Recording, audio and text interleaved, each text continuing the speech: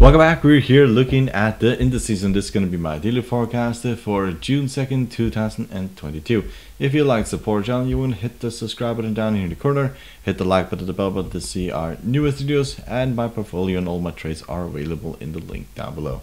So let's go and look at the Nasdaq, and as you can see, we have been all over the place today. We rallied up towards 12.8k and dropped all the way down to 12.4k and ended up at 12.5, give or take.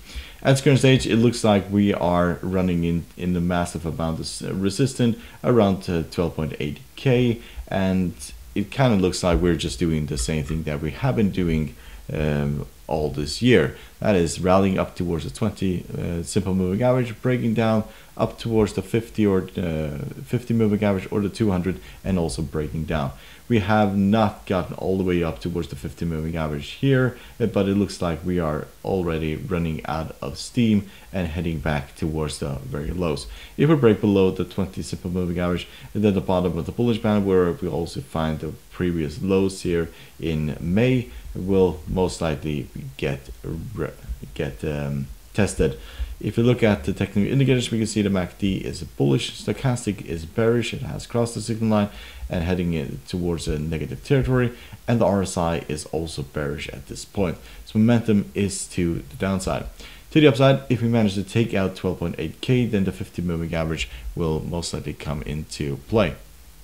If you look at where these moving averages are most likely going to travel, then 50 moving average looks like it's heading towards this trajectory, and we have the 200 moving average here. 20 simple moving average is heading towards lower levels, and if we break below here, then we are most likely going to test the lows from May. Breaking above here, then the 50 moving average comes into play, and we'll most likely get rejected there. After that, it is the 200 moving average and the previous highs over here, which we have to technically get through in order to go back to the all-time highs, which at this current stage doesn't look very plausible at this point, as Federal Reserve is increasing interest rates, and they haven't even really started tightening or reducing their balance sheet, which should be absolute havoc for this market. So let's look at the S&P 500. Very similar here. It did get very close to the 50 moving average and has turned around quite significantly. We got up towards 4.2k, and now we're trading at 4,098. So we have been rallying up towards the 50, up towards the 20, did get past 200 here, and then had the massive drop, and now it looks like we are going back towards the 50 and dropping back down. If we manage to break above the 50, then the 200 moving average will most likely come into play. We need to clear these tops here in order to go back towards the all-time highs, and that doesn't look very plausible at this current stage. Sentiment needs to change.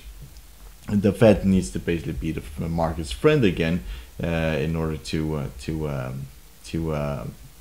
get prices back up where they were. And what is most likely going to happen is that they're going to increase interest rates.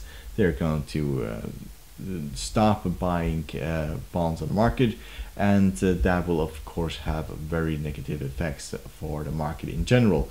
If we look at the technical indicators, we can see the MACD is bullish, stochastic is bearish, and the RSI is bearish as well. So let's look at the Dow Jones. Very similar thing here. We broke down, rallied up towards the 50, and now it looks like we're going to test the 20 simple moving average at the 32.2k, and after that most likely drop back towards the very low. Probably not in that fashion, but in this fashion.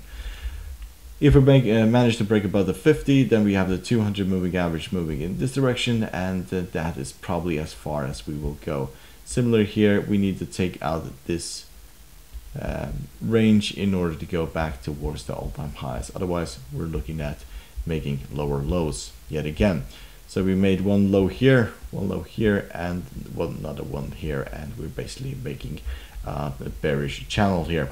If we look at the MACD, it is bullish, stochastic is bearish, and the RSI is bearish. So momentum is definitely changing to the downside, considering technical indicators.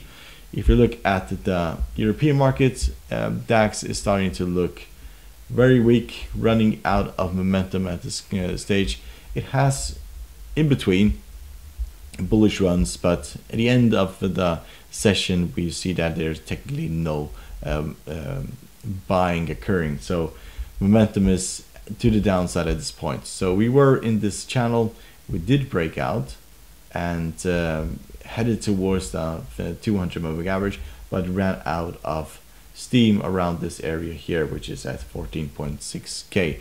This is also where we ran out of steam when we hit the last time, and you could basically also make the case for this area here. So 14.6k is definitely level that we need to break in order to go towards the 200 moving average, which most likely will travel in this direction. So if we break below the 50 moving average and also the simple moving average, then it's likely that we'll go back towards this low, where we also find the bottom of the Bollinger Band. So it is to be seen. It's starting to fall, but we need to basically break down, and breaking below here, well, that opens the door back towards the very lows here. If we look at the technical indicators, we can see the MACD is still bullish, stochastic is bearish, and the RSI is bearish as well. So let's look at the VIX. So VIX has broken below the 50 moving average, which should be a bullish sign, and we have also seen quite a lot of volatility the last 2 trading days. So we did rally towards the top of the Bollinger Band, broke towards the 50, rallied back up, and then back to the 50, and now it looks like we are going to test the 200 moving average. And if that is the case, then we may see minor rallies in the indices and also in these tech stocks. But 200 moving average is where we have found massive support in the past, and we will most likely bounce from there as we are basically building up for higher volatility going forward. And at some point in the next few months, I wouldn't be surprised to see this going towards 40. That is technically what this is building up to. If you look at technical indicators, we can see that MACD is still bearish, the stochastic is bearish, and the RSI is flat at this current stage. So let's look at the 10-year. So the 10-year has found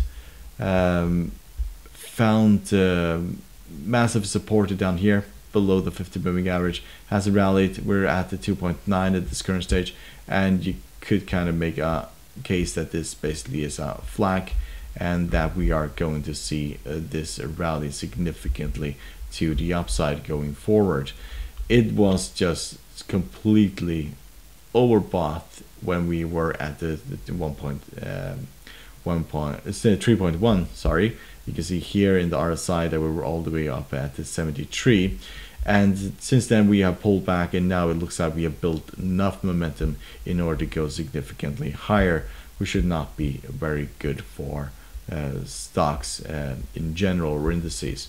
So but breaking below this, that will most likely go and test the 2.4 and down to the 200 moving average, but it looks like this market has turned around and is ready to go back to the upside. So hope you find this helpful. You want to support the channel, subscribe it, hit the like button, the bell button to see our newest videos, and good luck, and thank you very much.